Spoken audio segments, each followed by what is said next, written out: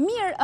me që jemi tek lajmet e fundit, sigurisht nuk mund mos e pyesim, sepse lajmet e showbizit i përmbajnë edhe atë element, është bërë lajm në rrjetet sociale, kohët e fundit, ju e dini, ngjarja e Parlamentit, kur ju u ngritët për të mbajtur një fjalim në Parlament, një detaj, incident fare i vogël i parëndësishëm, por që mori headline-et, mori lajmet e gjitha portaleve. Cili do të ishte komenti juaj për këtë fakt? Unë mendoj që ne të gjithë duhet, në radhë të parë, unë jam kundër çdo lloj ju e quajtët lajm, po do më lejoni t'ju korrigjoj. Po, patjetër. Është vetëm një banalitet, po të ishte vetëm banalitet, nuk do ishte problem, po kur këto bëhen seksiste edhe bëjnë objekt të debatit dhe të diskutimit gratë, qofshin këto moderatore si ju, gazetare, politikane apo artiste, dëshmojmë ende për një nivel shumë të ulët madje të emancipimit në radhë të parë të medjave. Mua më erdhi mirë që atë ditë pati shumë portale që u morën me fjalën time, sikurse u morët dhe ju me faktin që duhen hap muzet, me problemin e artistëve, me shqetësimet e librit, me kërkesën që u bëra për të ulur tatimin mbi të ardhurat e artistëve për t'i lehtësuar ata. Por, natyrisht që pastaj banaliteti dhe mediokriteti është ende për fat të keq një virus shumë i rënd i cili nuk ka për të dalë me karantinën dhe do na duhet një luftë e gjatë emancipimi për të luftuar ndaj këtyre qëndrimeve, që një pjesë mediokre të merret me to, sigurisht këtë na duhet të bashkëtojmë me mediokritetin. Por kur pastaj mediat përpara se sa t'japin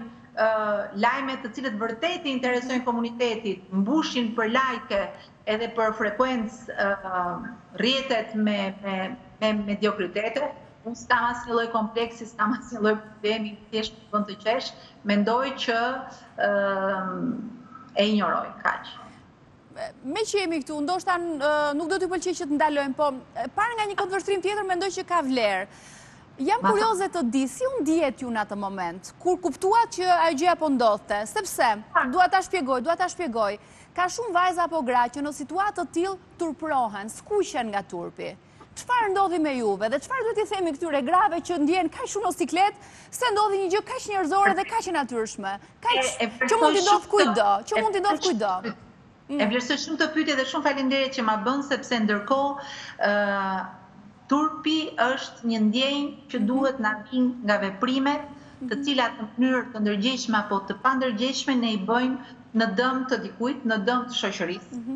apo duke shkelur ato parime me të cilat pretendojmë që bashkëtojmë shoqërinë. Çdo gjë tjetër që ka të bëjë me pamjen, me incidente, me trupin, me veshjen, me flokët, me fytyrën, me këmbët, me kokën, me pjesët e fshehura apo të pafshehura,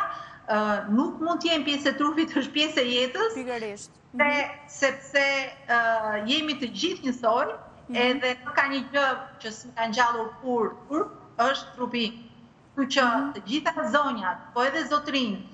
duhet t'i kthejnë komplekset po emocionet e tyre të sikletshme në lidhje me pamjen, por në lidhje me veprat, me veprimet, me mendimet, me fjalët që thonë.